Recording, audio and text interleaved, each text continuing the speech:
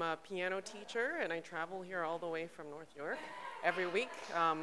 And what we learn is so valuable because it's not just the classic training, it's learning how to be creative and how to create your own music.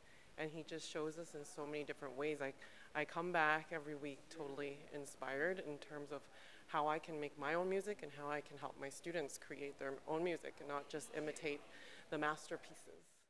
This is Don McLeod for Brampton Focus, and I'm joined by Carmen Spada of Be Jazzed, and he's also the director of the World of Jazz Festival on September the 9th, taking place in the Garden Square in Brampton. You are also an accomplished musician, and you've actually released a CD called Buonasera, half original compositions and the other half arrangements. Yeah. And in your spare time, I guess you actually teach. And what do you teach?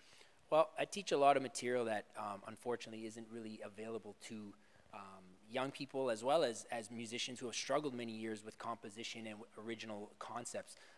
Especially in this part of the world, we study a lot of theory, which just adds formulas and definitions to certain terms, but that theory doesn't give students the ability to create and own the material and manipulate the material to create their own original ideas. So my stuff is all based on harmony, melody, and ultimately composition, which is the marriage of harmony and melody.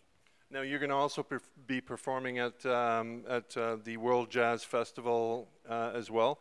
You're going to be doing stuff on stage and out in different venues? No, I'll be primarily on the main stage with a 16-piece jazz orchestra, the Toronto Jazz Orchestra, a fantastic big band, and I'll be busy writing music for them. But that'll be my performance, and then I'll be bouncing around and checking out all the other wonderful acts happening that day on all our multiple stages. So you're going to do a little bit of original composition for us right now? Maybe not original. I can play a tune for you.